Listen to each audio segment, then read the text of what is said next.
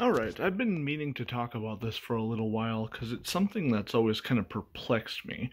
So, I've gathered these two together because, they're similar in design, but this unit has better suction, lower airflow, higher suction, as to where this unit has higher airflow but lower suction.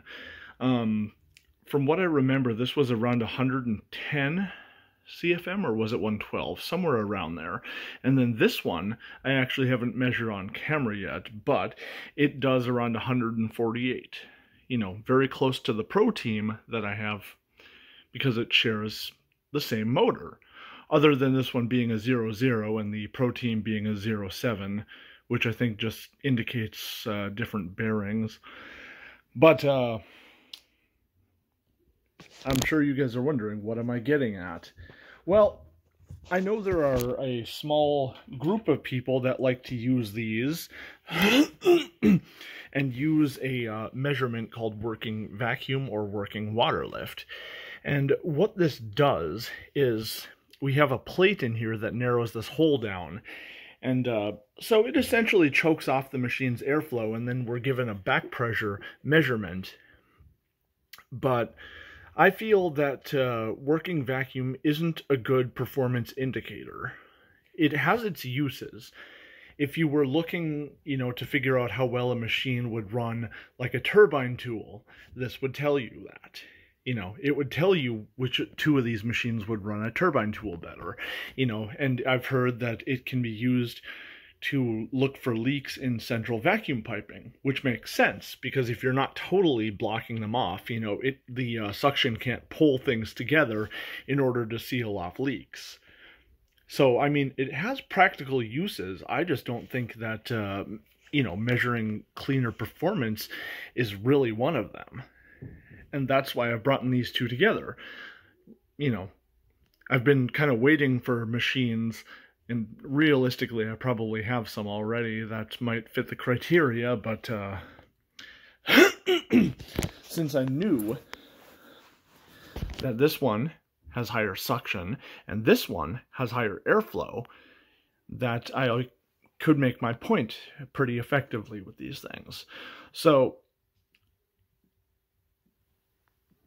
I mean, essentially, this all comes down to suction with this. And I mean, you could skew the results by changing the diameter of this hole here, because the bigger an opening it has, the less back pressure would be created, unless you have enough airflow to create the back pressure.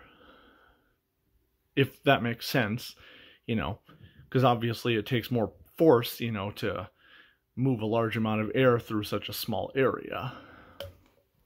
But like I said, we're just getting back pressure off these things. But let's take the working vacuum measurements on these, and then we're going to, I'm going to go grab a straight suction tool for these, a scalloped tool, which I've never really understood the point of, and then we're going to try cleaning with these two things. And we should be able to see a pretty significant performance difference between the two. Alright, so we are attached to the Mosquito Super. We'll turn this on.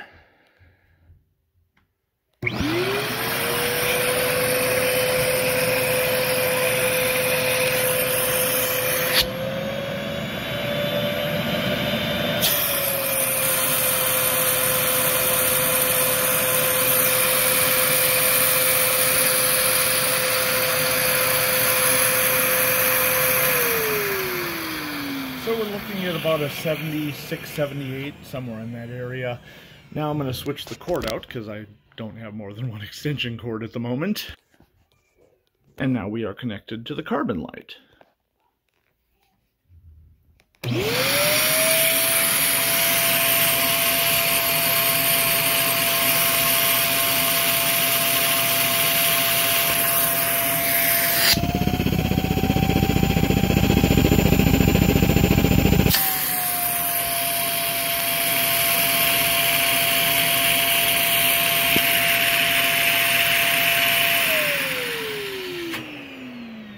So as we can see, we clearly got about, probably 18 to 20 inches more of working vacuum out of this unit. And it has a much higher, it has a much higher max suction, ranging anywhere from like 115 to 120. It's always so hard to say when the needle bounces like that.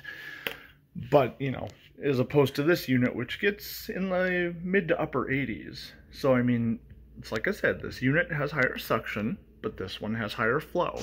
So now we're going to get the scallop tool. All right, so this is the tool I'm talking about. They refer to them as a scalloped tool. And obviously, these are not really meant to seal to the floor. And I've never felt like these would work that well on like commercial grade carpeting. I don't know what the intended use for them is, but I always preferred the style with the glider on it. But I've thought, maybe these would work a little bit better on pile carpeting. But yeah, let's put down some debris, and we'll try the two different vacuums on two different areas. And my main reason for choosing this is because this should allow a little bit more air to flow than your standard gliding tool. I'm going to start with a Carbon-lite.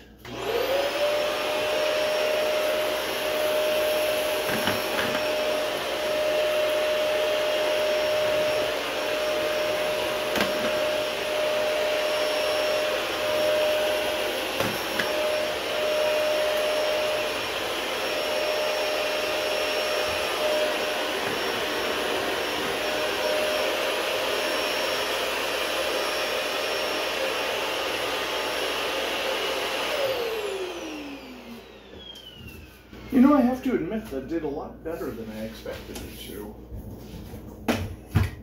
I mean, I could see that on the forward stroke it left behind some material, but that's not a huge deal.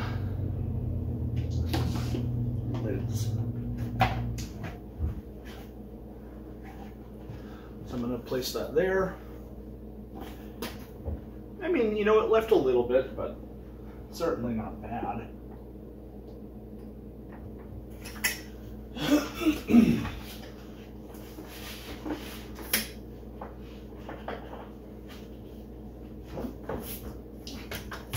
This thing does not want to come on.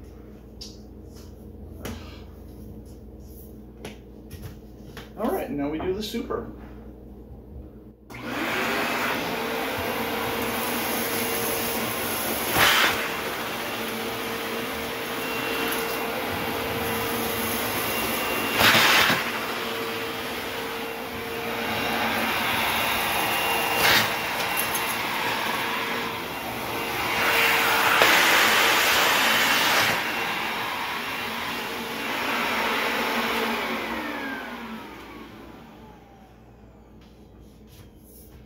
I mean, really, they both did fine.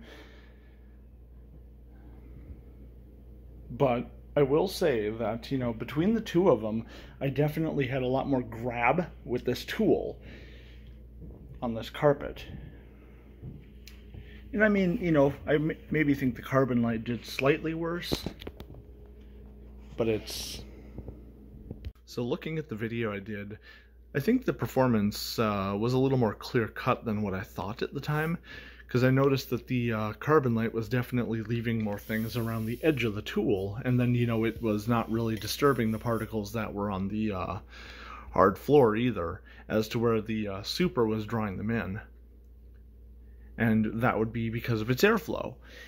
This machine has a much higher working water lift, or working vacuum. It was about, 18 inches higher than it, but it clearly doesn't reflect how they actually perform.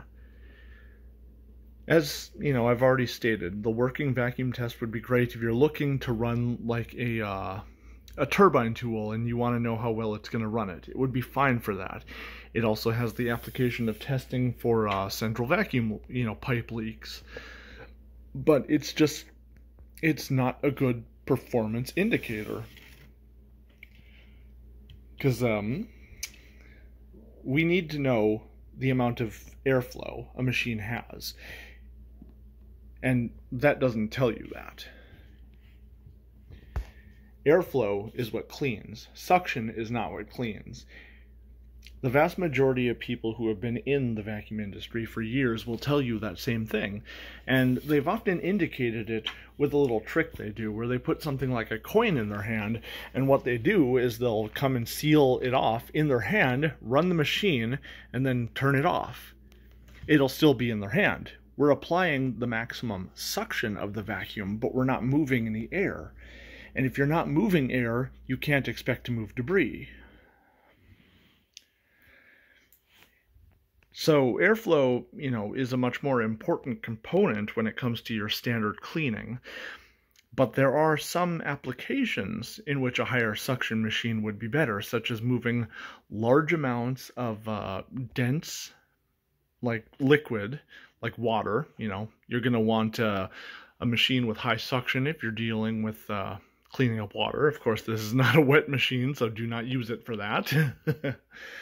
But or if you were moving, if you had a vacuum system that was meant to move large amounts of, material like sand or something, a machine with high suction would be good for that too.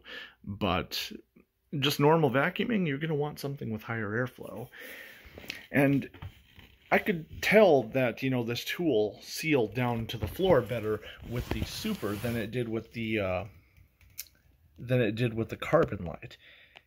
And, it's the airflow, it's not the suction.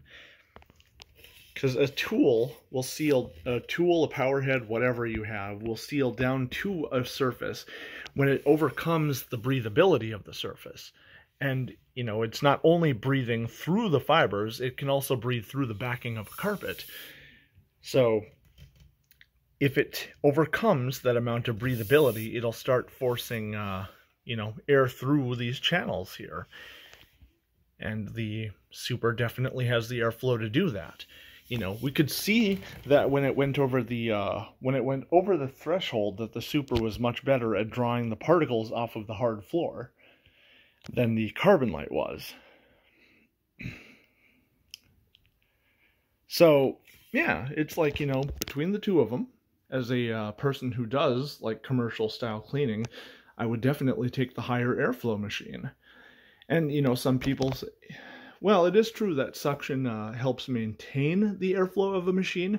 When you have such a significant difference between the two of them, this one being over 35 CFM weaker at the hose than this one, well, I mean, its airflow is only going to drop as you use them. It doesn't matter how much suction you have, it's not going to maintain that. So, I mean, they're both going to lose performance as they fill. It's just, why would you not want the machine that starts with higher performance? That just doesn't make sense. And, I know this is a bit of a extreme example, simply because, straight suction tools are very, very reliant on airflow. And, it's like with a lot of machines, you'll have a brush roll, you'll have a power head, you'll have whatever you have. So you'll also have to factor in the agitation to there, but, it's also been shown that high airflow, or machines with high airflow as a carpet, are also generally very good carpet cleaners. Whether that's something like Kirby or Sanitaire, Royal, it's like if you were to put them to one of these working vacuum tests, they would do very poorly. But, we see here that there is a difference in their working vacuum, and still, this one came out on top. Because working vacuum is not a good performance metric.